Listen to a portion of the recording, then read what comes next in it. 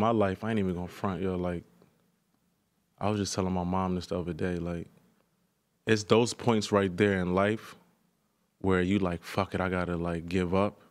Is right at that point is when you gotta go harder. Straight up.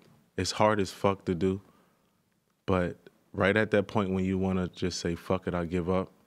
I can't do it no more. You gotta do it. You gotta do it.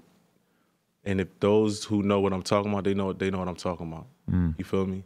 And that's just what it is, because you can do 75% of the work and give up, and then the next nigga come along and do 25% of the work and get all the glory. You feel me? And I didn't been in that situation plenty of times, but I mean, it is what it is. It's just, it's life, yo. Right. You know what I mean? Things come around, you know, you see it, you peep it.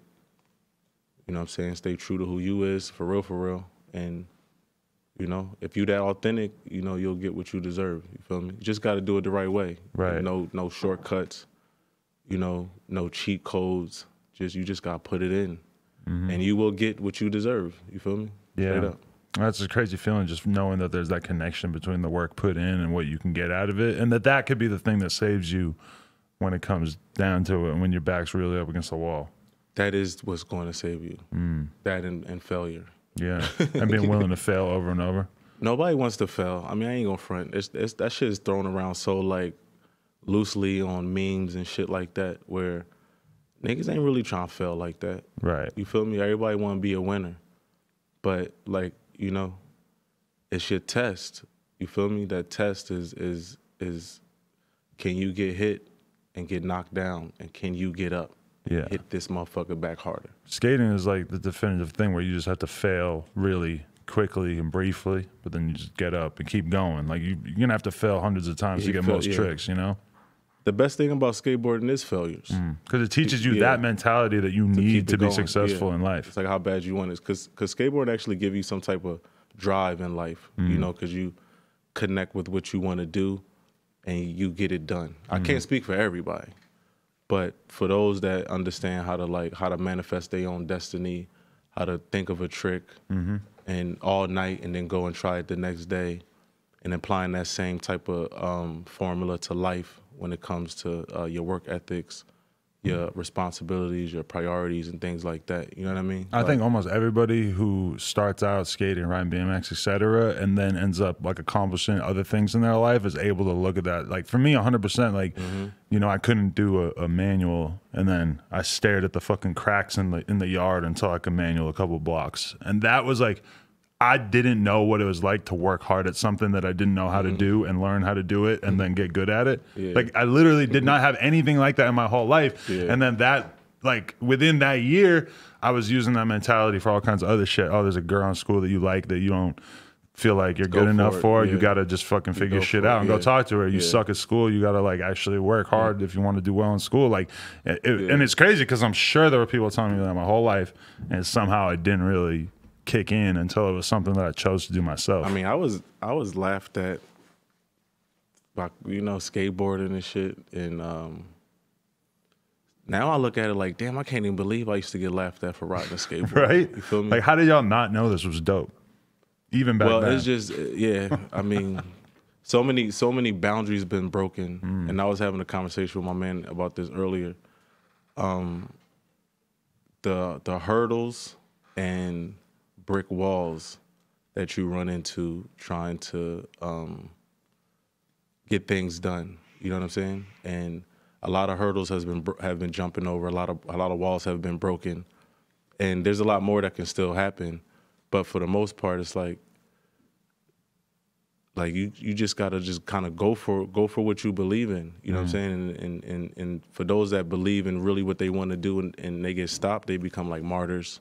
You feel what I'm saying? People that really like die for what they believe in. People that really put their career, put their beliefs on the line, and just really just like be that authentic. You know what I mean? That's really not around anymore. You know, it's so much like fluff going on that it's kind of hard to filter out what's really authentic. So I would just be me, and that's like the best person I could possibly be. Like, you feel what I'm saying? Whether it's on the skateboard, off the skateboard, being a dad, jumping hurdles, breaking through walls again. Like, that's just what I think life is about. You know what I mean? Like, if you really get a chance to see the vision of what you want to do and nobody else, like, sees it, then fuck it, go for it. You know what I mean? It might be, you know, some challenges, but if you make it, then you get the big piece of the cake. Yeah. And niggas can't get mad at you for walking away with the glory or the big piece of the cake, because if you jumped that hurdle or you busted through that wall and it worked, then yeah, you deserve everything for that, yo. Did you deal with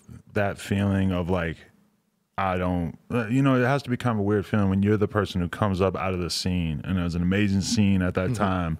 You're the dude who's actually getting the you know, the covers and the money and all this kind of stuff. Like, do you feel weird about all your peers at that point, especially because you're coming from such a, you know, people don't understand what Love Park was like at that time. It's like fucking Lord of the Flies or some shit. Just straight savage. Yeah, you know, it's just all these boys. Place. Yeah, yeah. Like, people know they know where I'm from. It is what it is. I don't need to even keep repeating the shit. But there's a word in the term for me. It is. It's called survivor's remorse. Okay. You understand what I'm saying? I fought through that a lot. A lot of people probably fought through that too when you come from the crabs in the barrel and get selected to be, you know, different and learn things. And sometimes you wish your niggas was there with you. Sometimes you around people that, you know, you have to force yourself to relate to, adapt to, you know, and the higher you get in these other like realms or whatever, you get to lose touch with, you know, where you came from, or people get to tend to like think that you forgot or whatever the case may be. And, you know, despite all of the like the glitz and the glamour and shit like that, like emotionally, a lot of that shit really do hurt because you can't bring everybody with you. Right. And sometimes I miss the days at Love Park. Sometimes I miss hanging out with my niggas that we wasn't doing shit, but just doing what we needed to do, you feel me? Right. And I got snatched out of that because I did have a career. I was told, like, even by them to like, yo, go do your thing. But, you know, it's like, do I want to still be there, or do I want to provide for my family, my kids, and things like that? It's like a kind of like a growing up life decision that only really hits you after you spent millions of dollars, had long conversations, traveled the world, been back in the hood. Like, it's just so much different like parameters of life that you have to swallow to actually have a good grip on life, to say, okay, well, this is actually what I want to do in my life now. Right. You know, and that's just, you know, charities, you know, reconnecting, you know, just giving back and just being active, being positive, and just showing that, you know, I do care and I love where I come from, and also love what I provide for my kids to where I want to go in my life. You know what I'm saying? Moving forward and shit. Yeah, I had never heard that survivor's remorse term until like a couple of weeks ago, watching a movie about the Holocaust, and they were talking about how a lot of the Jews coming back to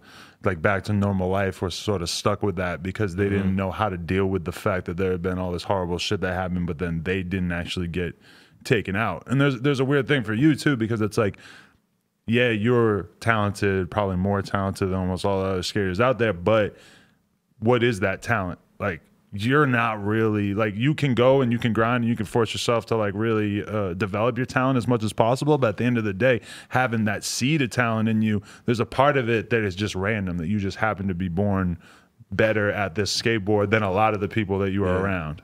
And yeah, exactly. And then a lot of people that I grew up around didn't even get to having something they could be passionate about, right? But everybody didn't skate. So it wasn't like, oh, I just grew up around skateboarders and that was my life. Like, yeah. I grew up in the street, like the whole streets, you feel me? I didn't sell drugs or kill niggas, but I grew up in the street, you feel me? I survived, and it was about 10, 15, 20 of us every day just looking for shit to get into, finding shit, doing shit like kids, skateboarding, rapping, graffiti, you know, just living, you know what I mean? And if it really wasn't for my upbringing, I ain't even gonna front. Like, niggas be like, yo, why the fuck is you here? Like, you should be skating. Like, yo, you the Jordan of this shit. And I'm sitting on a corner with everybody like, Jordan of this shit. Like, nigga, please. Like, but did you see the future in it? Because when I was growing up, I never knew somebody who was sponsored. I didn't really understand the concept of being pro, so that was totally I understood it, though, and it really wasn't until my man Josh Kalis. But you didn't imagine it could affect you. I never really imagined me making it big, just because the amount of like, I don't know. I just wasn't that confident. It seemed like that that happened to people who had it easier, right? Like that for people who maybe their life was a little bit simpler. Well, if you was white and you skated, then it was easier. But it wasn't really about a racial thing. It was more like, I can't convince black people that this is cool. You dig what I'm saying? Because I dig it, the way we dressed was kind of corny and whatever the case may be. But then when it comes to like the suburbs, it's like, is you wanted there or not? You dig what I'm saying? You got your jocks, you got your cornballs at 7-Eleven, you got your low key like lightweight races. Like it's weird. It's a balancing act. You feel me? And some people give up. Some people say fuck it. Some people fight. Some people whatever. It's just growing up. We all 11, 12 to 16, 18. Like who didn't make mistakes? Who didn't try things out in their teenage years? Like you can't blame really nobody for being who they are, right? Right. But emotionally, when it comes to like being snatched out of that and then say, okay, this is how you gotta live right now if you wanna survive and be this, money making fucking dude. I'm like, damn, like, fuck. You know what I mean? Yeah. But when I'm, at the crib, I had a crib on 51st in Florence. And I had a conversation with my mom and I was like, yo, they want me to move to California. And they was like, the shit that I'm getting into now, I probably won't have no deal if I don't move. Cause I was, I had money and it was crazy. Like it was dope. But were you starting to realize like, I have too much money, I'm starting to become kind of a target being around here like this? Yeah. I brought my mom a car. Then I brought a car through 20-inch Assassins on them, 215s in the back. Wow. And then my man Josh Kalis gave me a 4.0 Platinum Range Rover. Like, so niggas. And you guys were still living where you grew up? Yeah, like, yo, it was crazy. But it was so many people at the house that it wasn't our block, but it was just something like, it was our neighborhood or whatever. Yeah. And then, it really turned up because I had a shoe with DC. And they was like, yo, you're going to make a lot of money. Like, you need to do something. And that's when Dirty came in and helped me with an accountant. Josh came in and, like, kind of just helped me understand, like, look, you got to make the move. Like, things like that just was like, I didn't want to, but I see now how it affected me, my life, my future. Right. What I always wanted in life. And then it wouldn't really be no DGK, like, company if I didn't make that move to the West Coast, too. So a lot of things turned out positive. And then the remorse comes from not being able to save everybody. Yeah, that hurts though. Because now it's been like 10, 15 years. You lose touch with a lot of people that you're coming up with. It's like, and I got kids too, and it's just, man, I miss my childhood, yo. Yeah, I really because do. everything's so simple when you're, especially when I'm watching these videos, sort of reliving at least the skating part of your childhood. It's just like there must have been nothing cooler than just to have this fucking incredible legendary spot right in the middle of the city, and you've just got like a fucking world developing there where it wasn't legendary. It wasn't yet legendary. We running from the cops 2-3 times a day. Right. It was come in, like, once I started making money, I used to pull up at Love Park, still run from the cops. They're like, oh, this nigga, they just put a ticket on my car. You dig? Like, wow. It just got so big where it was we made it what it is, and I appreciate every last moment and second of everything that we did because it got taken away from us.